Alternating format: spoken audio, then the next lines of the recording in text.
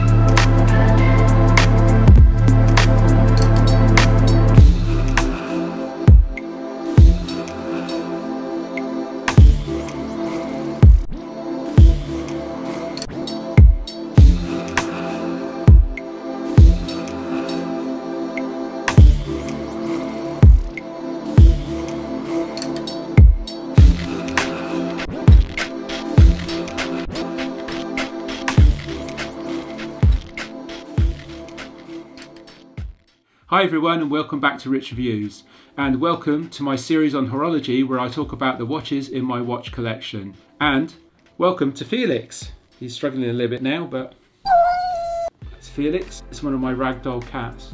I'll put him down now. And today we're going to talk about my Rolex two-tone Daytona. First of all, a little bit of history on the Rolex Daytona. First iterations of the Rolex Daytona were named Rolex Cosmograph. They didn't actually have the name yet.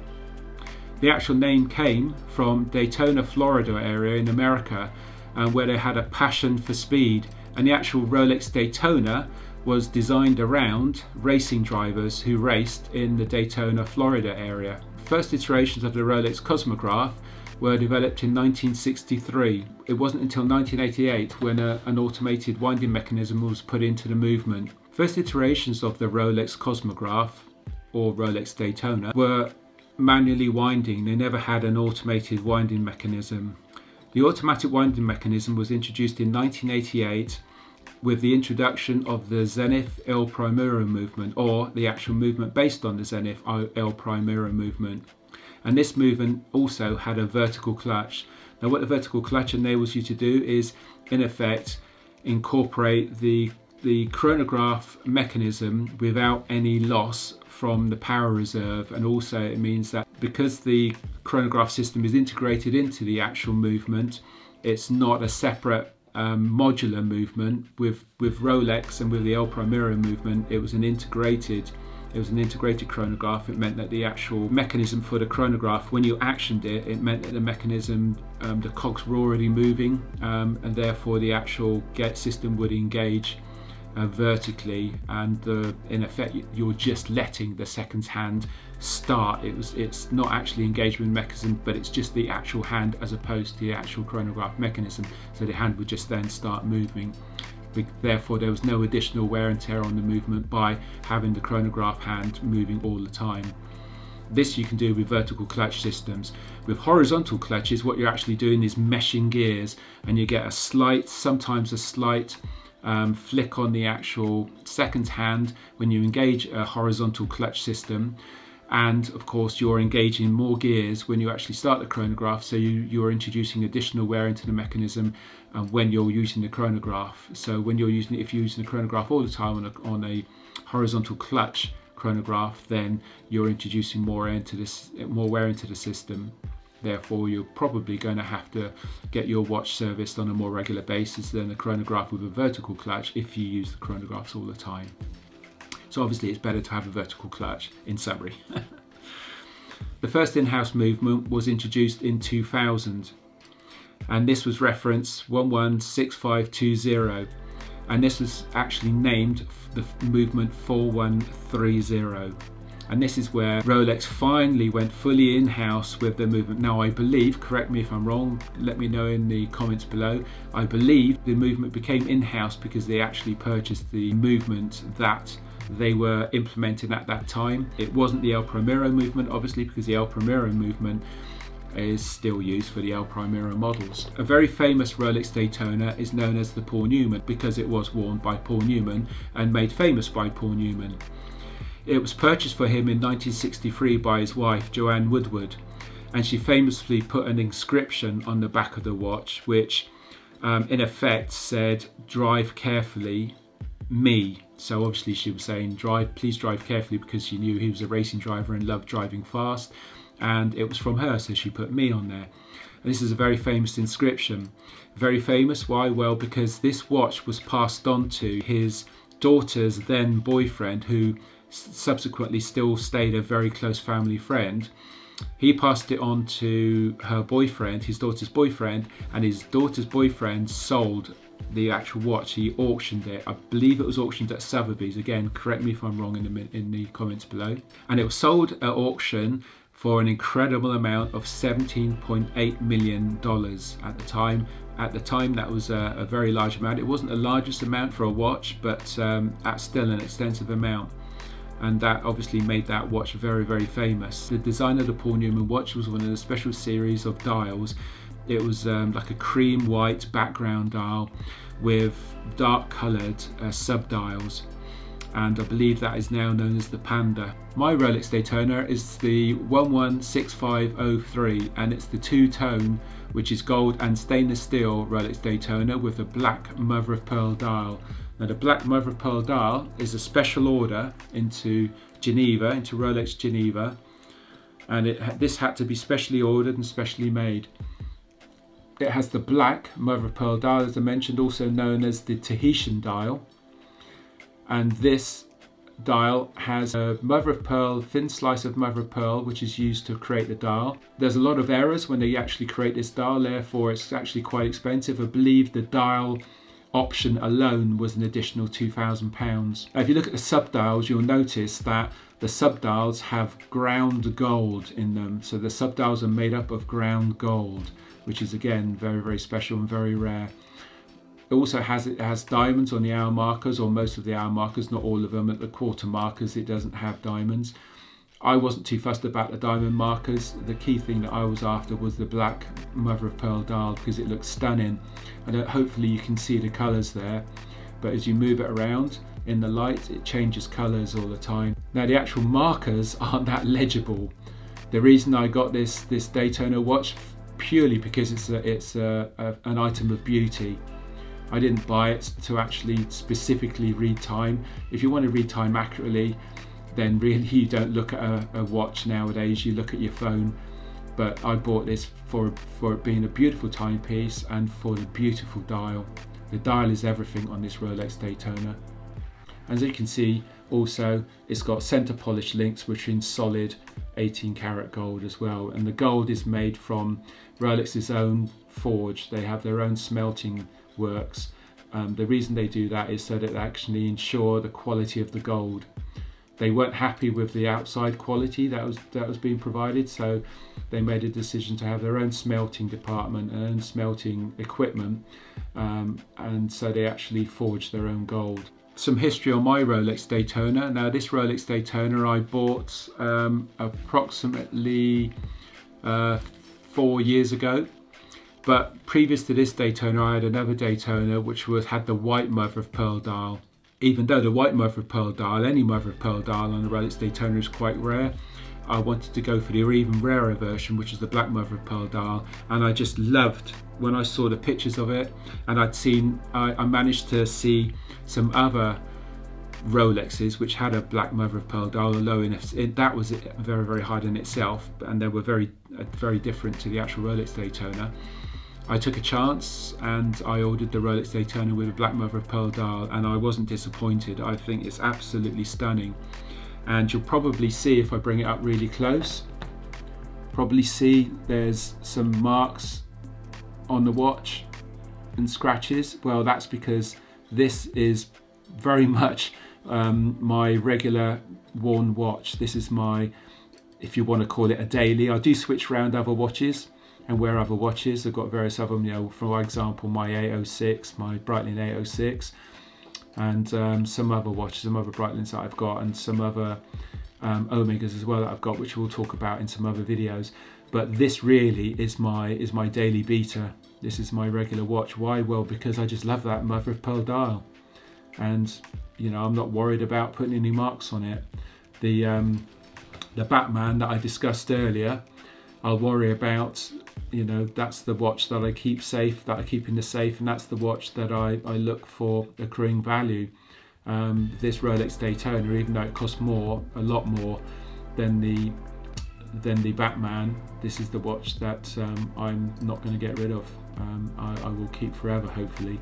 Again, you can never say never, but hopefully I'll never ever have to sell this watch. You unscrew the crown, to its first stage. From there you can manually wind the watch. Now in general you don't use the manual winder on an automated mechanical watch.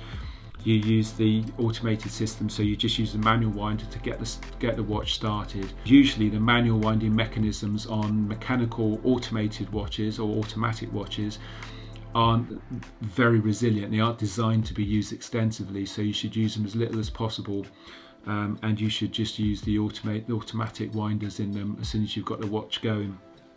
So you can unscrew the crown. You unscrew the crown to the first movement. I'll try and do it with my other hand, so excuse me, I'm doing it a bit cack-handed here because I'm right-handed, not left-handed.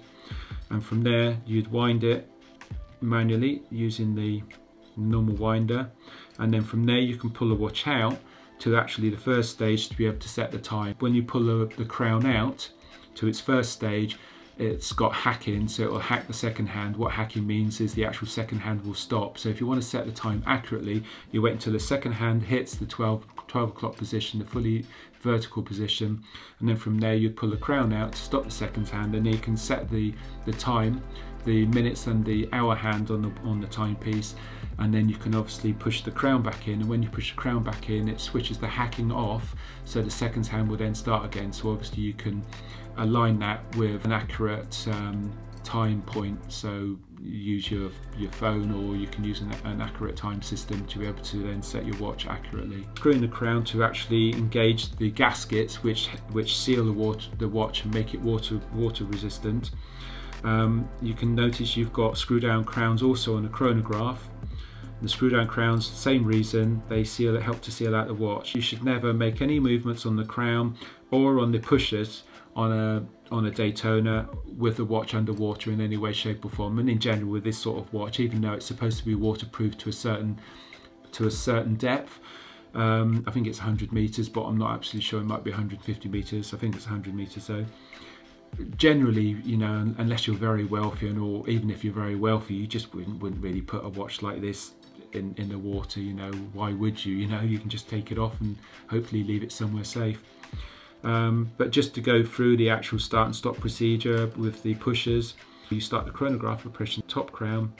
You see there it's a really solid push, and then you can use the same button, the first pusher, to actually stop the chronograph running, and press it again to actually start the chronograph running, and then you can stop it again, and then after you've stopped it you can use the last pusher, the bottom pusher, to actually reset the chronograph. Do I use this to time anything? Well, sometimes I do, but because the watch is all about the dial, and the dial actually doesn't make the markers very legible because it's a black mother of pearl dial, you know, it's very hard actually to see very accurately what the time is. But as I said again, this watch isn't about reading the time accurately. If you want to read the time accurately, you use your mobile phone. Now, looking at the watch there, early racing drivers did actually use their Rolex Daytonas for timing, for racing. Obviously, when you use the actual chronograph itself, you can use the watch to provide elapsed time. So obviously you can time an event, so you can time a race or time a sub part of a race. And also you can time using the tachymeter on the outside, which is on the bezel on the outside. You can actually use it to calculate average speed as well, which is why the tachymeter is set up as it is. Remember, this watch was developed in 1963. We didn't have all the electronic systems that we have nowadays.